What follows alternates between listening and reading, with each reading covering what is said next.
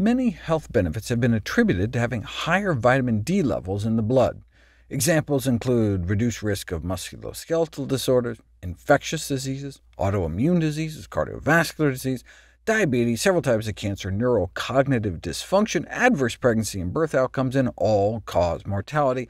But most such attributions are based on observational studies, meaning just drawing correlations between the two. And having high vitamin D levels may just be a marker of good health. After all, vitamin D is the sunshine vitamin. Who has higher levels of vitamin D in their blood? People who run around outside. So maybe the D is just a marker for exercise, and that's really what's lowering disease risk. And indeed, when vitamin D supplements are actually put to the test in randomized controlled trials, they often fail to support a direct vitamin D benefit.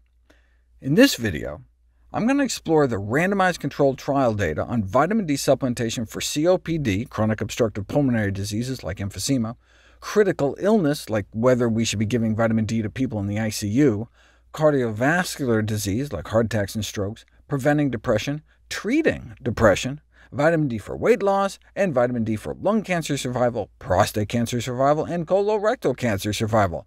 What do you think? Do you think vitamin D supplements will help with some of them, all of them, none of them? Let's find out.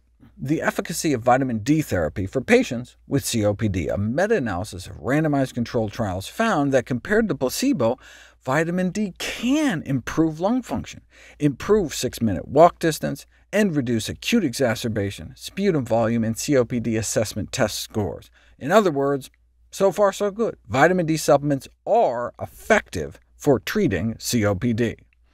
What about vitamin D supplementation for critically ill adult patients? If your loved one ends up in the ICU for whatever reason, should you try to press the doctors to give them a vitamin D boost?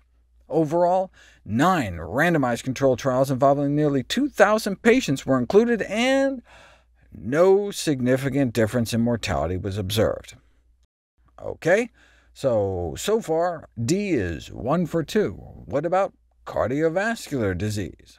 Widespread fascination with vitamin D as a panacea is responsible for nearly a 100-fold increase in vitamin D testing and supplementation over the last decade, and no wonder. Follow people over time, and there is an unequivocal association between low vitamin D status and people's risk of getting and dying from our leading killer, cardiovascular disease.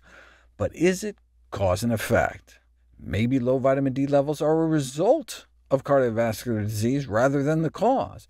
If you have chest pain, you're probably not out in the sun running around.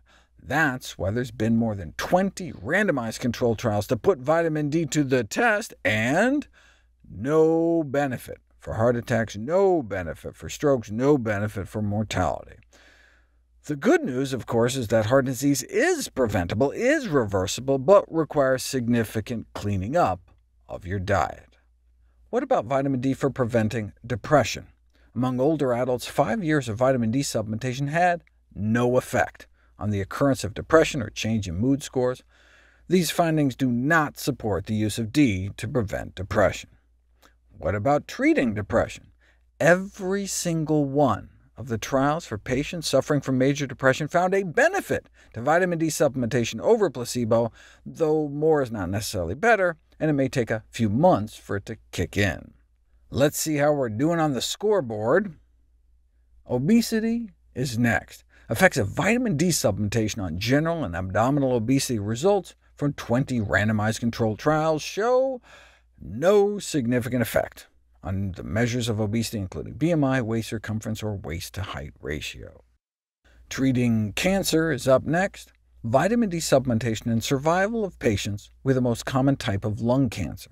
In early-stage lung cancer, all you can do is try cutting out the primary tumor, but despite adding chemo, tumor relapse rates remain high. Surgeons noted that patients who had surgery during the summer seemed to do better than those in the winter, which was chalked up to higher vitamin D status. So they randomized patients to 1,200 international units of vitamin D a day or placebo, and over the next few years, no significant difference in either relapse-free survival or overall survival was seen with vitamin D compared with the placebo group. But that was in the total study population. What if you just looked at the patients who started out with low vitamin D levels? In that case, there did appear to be a benefit from D supplementation.